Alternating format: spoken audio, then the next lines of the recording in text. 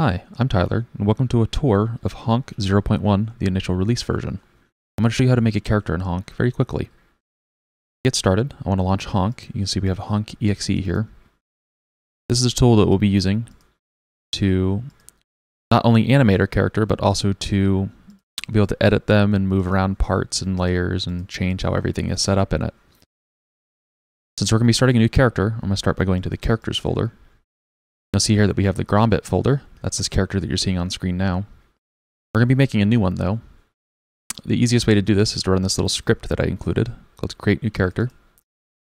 You give that a little double click. You'll see New Character 2. This is a new folder that comes preloaded with a JSON file and the images folder that you'll need. I'm going to take all of our little character sprites that we have here for our character and put them in.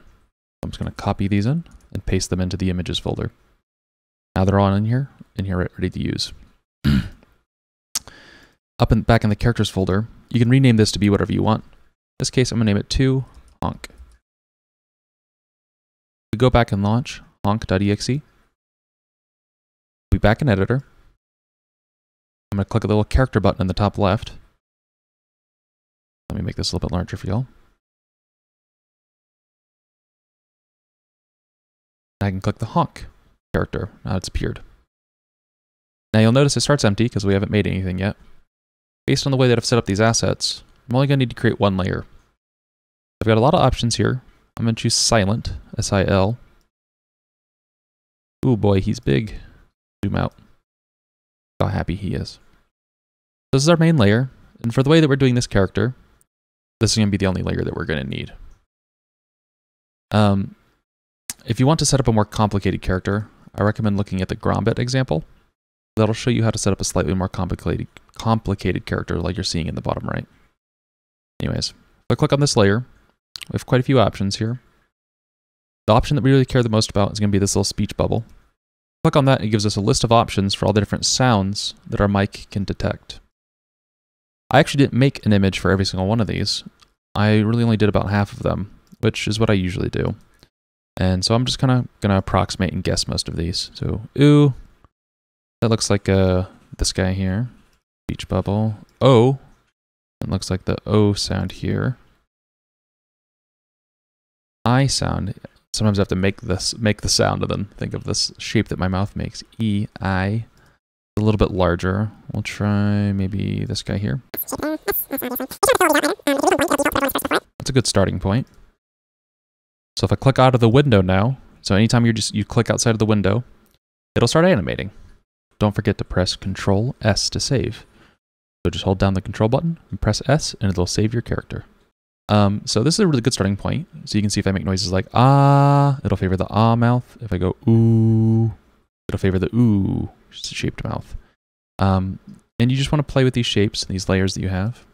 I have a few little pieces of juice, we'll call it, that you can add. In this case, I'm going to make my character bounce a little bit. So if I lever this up here, whenever I click out, you'll see that my character bounces a little bit while they talk, which is pretty cute. Another thing I could do is click the little rotation layer here. I'm going to set it to low. And you'll see once you have the rotation on, so anything that's not none, this little pivot point shows up. I'm going to move that to be right around where its mouth's at.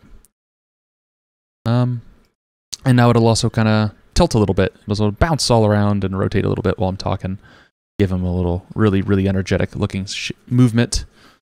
You can get a lot better behavior out of the mouth by just tweaking with the different sounds that are in here. Depending on your accent, you might want to tweak the different mouth shapes that are in here because it might detect different sounds for you.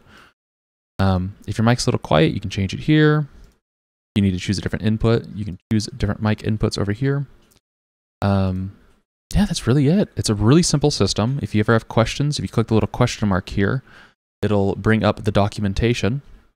I'm still filling this out right now, but there'll be plenty of documents on how to set up and where all the different functions are and how to do everything. If you have any questions, you can ask me on the itch page in the threads, and I'll do my best to help anyone out. I'm planning on adding a lot of features to this, so look forward to even more.